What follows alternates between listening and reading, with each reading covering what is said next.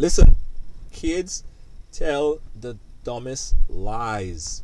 And sometimes as parents, you see, as parents, we went through the whole situation already, right? So we know how things does go, because sometimes we know what we used to do when we was younger, right?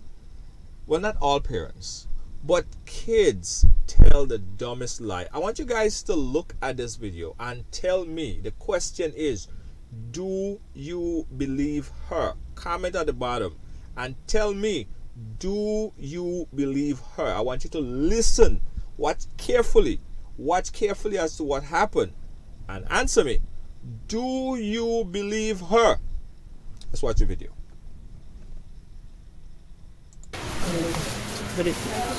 I know it's that they're doing in there. I know. You see, there was a wire export and they all. My mind tell me. You could talk more to them because I know You see, they have a wire head long and they all. And you can put your foot, you can put your hand on the all. You can just shove inside. They are very dangerous. So why are you going there with him? I never went in with him. Because when he was coming from, so he said, come, let me go. And I told him, go and pass the back. Then he said, like, go and talk. He said, he want to talk. I was like, okay. And then I tried to come back outside the door. He blocked the door and had me inside of it. I was like, okay. I said, when I come out, if when people are outside, I realize what is going on. When I come out, I go and let my mother know, and my mother go by the station.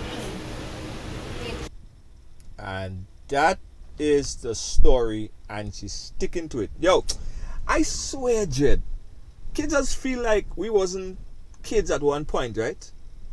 Listen, I know, not me personally, in this situation, I never was in that particular situation, but they were, you know, as parents, we went through life already. We've been through and experienced life already. So the best thing to do is to possibly, well, the worst thing you could have done is tell your parent that kind of lie. Because you know what? Your mother would never believe you ever again. Because this is the lamest story. I want you guys to tell me if this wasn't the lamest story you've ever heard. So, he wanted to talk, and I said, okay. And then he went in there, and we was talking, and then he closed the door, and then I can't come out, and then I tell him, my mother go give you, when I go outside, is your mother go tell me, mother, what happened? No, you know, I hope this girl is over age, right? Because, you know, the guy could get in a lot of trouble for that. The young man could get in a lot of trouble for what just happened there. Because she kind of looked like she between 15, 16 going up the road there, right? And if that is the case, no matter what she say, that story is going to hold in court. That story is going to hold in court. She is not, or maybe not, of legal consenting age. Well, we don't know what went on inside of there. They could have been sitting down, watching the four walls, looking at the four walls. I don't know what actually went on. They never show what happened inside of there. And none of us was there. It was a fly on the wall. Nobody was there to see.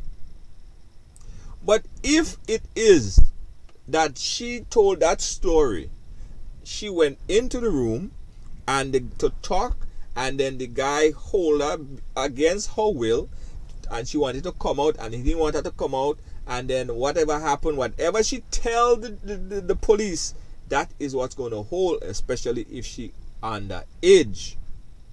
But Billy, that story, let me put the story to you. I want you guys to tell me if you believe her. Tell me if you believe her. What, you want to watch it? Let me watch the excuse again. Just so you guys want to rewind it, I want you guys to watch the excuse again. Her mother asked her. So this is what happened. The mother, for some reason, went into the room. A mother instinct, you know. The mother says she had a feeling that they was down there doing something. So she showed up on them with the camera and everything like that. And she asked her, So while you go inside of there, I want you guys to watch the excuse again. I watch a reaction and everything. So you're watching for a body reaction. We're looking for facial reaction. We're playing psychologist now, right? Let's look at her body reaction and everything. Let's look at it one more time. Yeah, very dangerous. So why are you going there with him? I never went in with him. Because my brother was coming from, so he said, come, let me go. And I told him, go and pass the back. Then he said, like, go and talk. He said, he want to talk. I was like, okay. And then I tried to come because at the door, he blocked the door and had me inside of it. I was like, okay. I said, when I come out, if when people are outside, I realize what is going on. When I come out, I go and let my mother know, and my mother go in my station.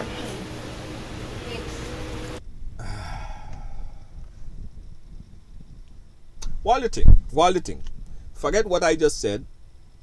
Forget what I just said. Just act like I never said anything on it. What all you think? Do you believe her side of the story? What all you think about this story here? Sad. And also, hold on. If you were the parent of this little girl and she came to you with that story, what would you do? Comment at the bottom. Don't forget, subscribe to this channel for more short lives. And also when we go live, press that bell. When we go live, you get notification. Comment at the bottom.